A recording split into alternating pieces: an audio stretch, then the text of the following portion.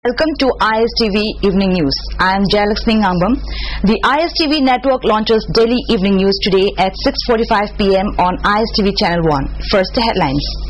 Chief Minister O. Ibobi asks Ministry of Home Affairs to give focused attention to Indo-Myanmar border. Petrol scarcity hits the people of Manipur as economic blockade on National Highway 39 continues. And public meeting held at Kangchup Playground against a twin murder of mother and daughter. Now the news in detail. Chief Minister O. Ibobi drew the centre's attention to the effective management of the 367-kilometre Manipur sector of the Indo-Myanmar border and requested the Ministry of Home Affairs to give focused and sustained attention to the border. Speaking at the conference of the Chief Ministers on Internal Security held at the Plenary Hall of Bigyan Bhavan in New Delhi on Sunday, O. Ibobi said it is no secret that most arms and ammunition used against security forces and the state police forces are smuggled in from Myanmar. He also said another serious angle is the active involvement of insurgent groups in smuggling of huge quantities of narcotics like heroin. He requested the Ministry of Home Affairs to consider deployment of Assam Rifles units closer to the border. The people of the state are once again hit by the problem of scarcity of petrol due to the economic blockade called by Senapati Students Association on the National Highway 39 to press the demand for construction of the highway.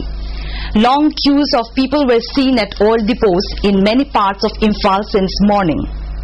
Many trucks carrying petrol and other essential items were held up in the district due to the blockade.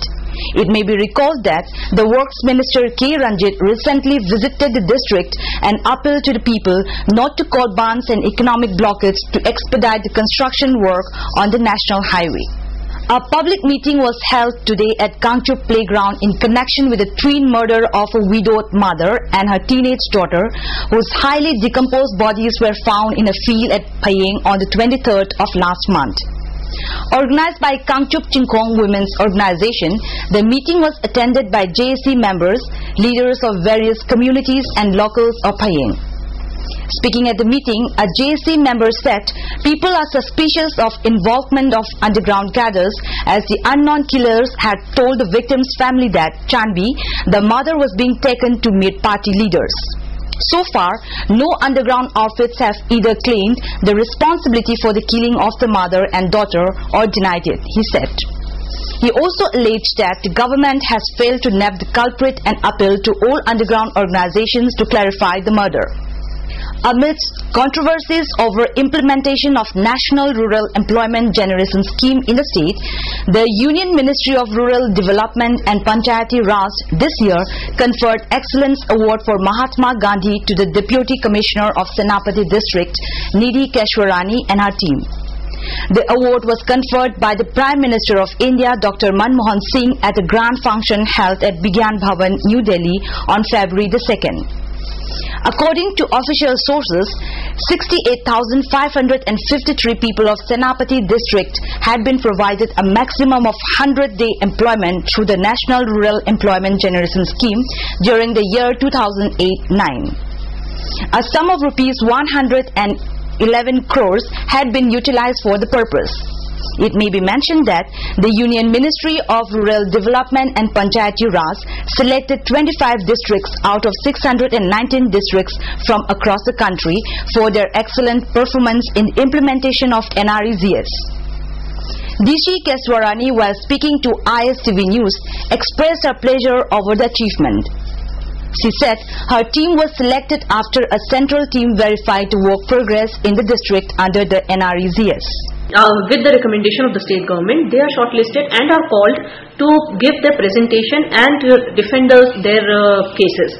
And in that presentation, various questions are asked. They verify the claims of the various districts, and after all that is done, every district is provided certain marks on various criteria, on those evaluation criteria.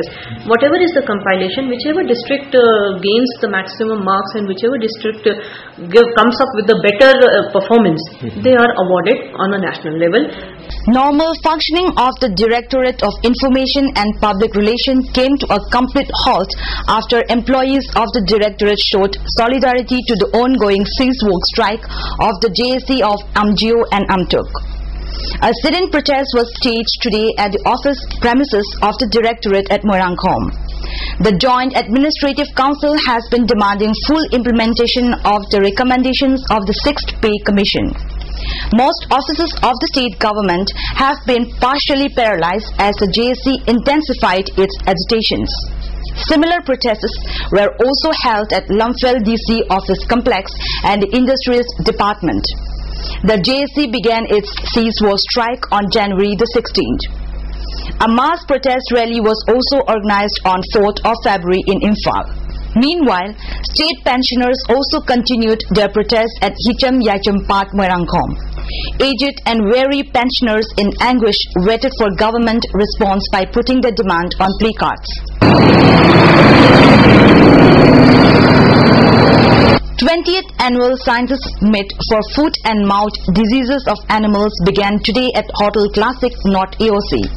Veterinary Minister D.D. Thaisi and Union Commissioner of Veterinary Animals and Husbandry Dr. Lal Krishna graced opening function as chief guest and president. The meet was attended by around 61 scientists from across the country and will undergo for 3 days. Dr. Lal Krishna, speaking on the occasion, said the country has been spending huge amount of money in fighting various foot and mouth diseases of domestic animals. He further said it is the need of the hour to prevent such diseases. This disease will be in contained condition as we have already eradicated rinderpest and CBPP from our country. Local Mairapaibis of Uripok spent sleepless night guarding Heritage Convent School after unwanted incident occurred in the school campus over collection of fees. The school located at Uripok was ransacked by irate parents and guardians after school authority collected monthly fees even though classes were not held following boycott called by 3 students' organizations. A local woman speaking to ISTV News urged both school authority and the guardians to come to an amicable solution before any untoward incidents occurred. Meanwhile, sources from the school authority said the differences between the school authority and the Guardians Association was amicably resolved. It further said normal classes will resume tomorrow. RIMS Hospital continues to wear a deserted look as doctors and nurses did not report for duties for the 3rd day today. Meanwhile, the medical superintendent Dr. Y. Mohan appealed to all striking employees to resume duty in the interest of the public. He was hopeful that the RIMS authority will be able to pay monthly salaries as soon as the clearance comes from the center. A young man armed with a knife slashed the face of Rathore today as he was leaving a Chandigarh court. The former cop convicted of molesting 14-year-old Ruchika Girhotra was leaving a Chandigarh court when the attack took place. Rathore was rushed to a hospital. He has deep wounds on his face but has been declared out of danger. Witnesses say the man who attacked Rathore was holding a video camera in an attempt to pose as a journalist.